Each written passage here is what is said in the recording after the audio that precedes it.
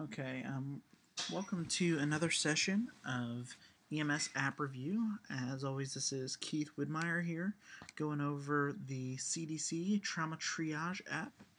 This is a pretty neat app. It's free. It's put out through the CDC, and it reviews the 2011 CDC guidelines. If this is a document you are unfamiliar with, you really should become familiar with it.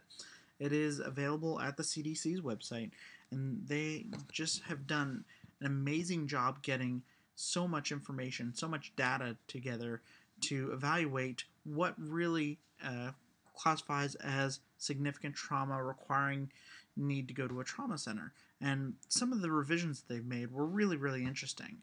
For example, the whole going to, patients who are involved in rollover collisions, that is no longer an indication for going to a trauma center.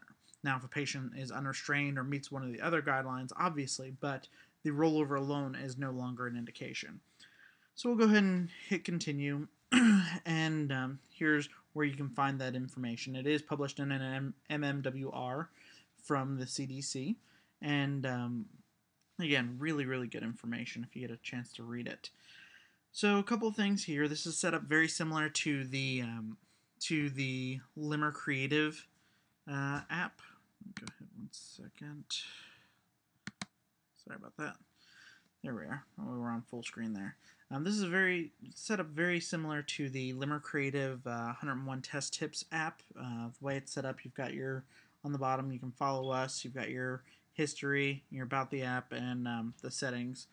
For the settings, you can go ahead and just reset your history and reset what you've mastered. So very, very similar setup. It's a standard flashcard setup.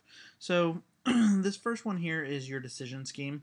And this is the algorithm that the CDC has developed right here. And you can go ahead and zoom in on that. And it goes through, vital signs, going through each of the vital signs, your GCS, all that jazz, yes or no. If yes, if it meets any of those criteria, you go right to a trauma center. If not, then you go through the anatomy of the injury, break that down. If it doesn't meet any of that, then you go to the mechanism of injury. If it meets any of those, then you can go to a trauma center. If it doesn't meet any of that, then you've got your additional risk factors. If it meets any of those additional risk factors, it'll automatically warrant trauma center care. Otherwise, you can transport according to your local protocol. When you're done with that, you have to zoom back out and just tap on the screen. Gives you your standard menu to go back. And then you can go ahead and test your knowledge. And it's 25 questions. Go ahead. Right there. Okay. You can go through 25 questions, and you can skip through on that bottom triangle if you'd like. Anticoagulant use in injured patients. A is rarely encountered. B has been associated with an increased risk of intracranial hemorrhaging. C requires transportation to a trauma center. D is only a problem in the severely injured patient. So we'll go ahead and do B and C, and we can either skip through or we can go ahead and show the answer. Our answer was correct, obviously because of the issues with bleeding associated with trauma. So we could go ahead and click that we mastered that, and that will no longer appear. And like I said, this is a very standard flashcard format. We can go ahead, maybe click the wrong one over here. We'll just click that.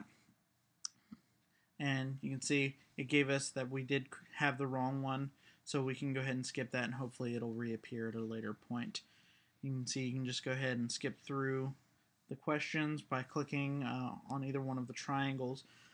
Very simplistic app, but as I said, it contains a good bit of information, and it's a good review, especially for students if you're preparing for a trauma exam. This is a really quick, easy review.